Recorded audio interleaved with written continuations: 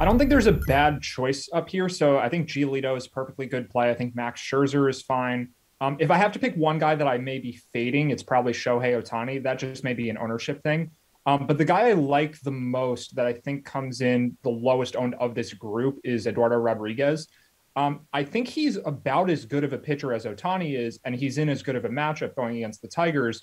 He just doesn't have the recent performance. He got hurt in a start against the Yankees, and then he had a tough start last time out against the Blue Jays, just two really, really tough matchups.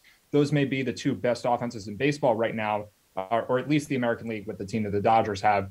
But Rodriguez did rack up 8 strikeouts in that start, and the strikeout upside is really what I'm interested in. So I think that the upside is there, and I think he probably will just be a little bit less popular than guys like Giolito, Scherzer, and Ohtani. Garion, what do you think? You feel like there's really no bad options above 8K? Yeah, I do think that Ohtani and Scherzer are probably going to generate most of the interest. And I think that's justifiable, especially considering, I mean, Texas is in a league of its own right now in terms of offensive ineptitude.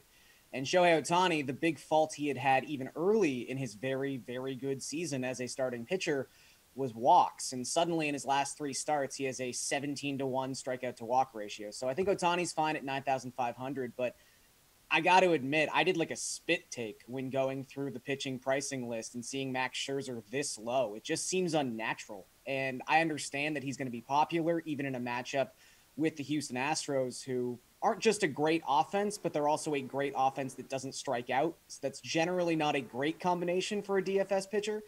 But Max Scherzer at $9,100 is borderline insanity. I mean, this is someone who has been over $10,000 in 12 of his past 13 starts, usually closer to the $11,000 end of the spectrum.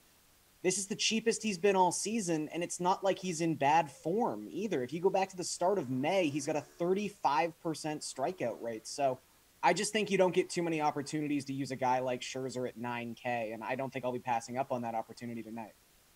Paul, what about you? Where are you going for a pricey guy over 8K? Well, I'm going to pick up on that thread and say I fade both Oruchi and Scherzer in their head-to-head matchup simply because of the quality of both offenses, and that accounts for the depressed price of both of them. I make that case. When there's so many good options in this range, I find reasons like that to eliminate a number of the candidates quickly before zeroing in on my pick. Among the highest price starters, I can build a strong case for Tyon for sure, priced at 10,200 because he faces the lowly Orioles. He's 6-0 in his last 10 starts with 43 Ks and only 6 homers in his last 53 innings. So you go, why not if you want to go big? But I land on a guy like Kevin Gossman tonight for $9,700 with his high win probability against the lowly D-backs. He has allowed only 40 hits in his last 55 innings, pitched with a 199 batting average and a 113 whip. He enjoys a nice edge going into this matchup based on his head-to-head matchup history against Arizona batters as well. They've combined for a 211 batting average and 293 OPP against him. So all the numbers point to a nice win probability for Gossman tonight, and I'm on it.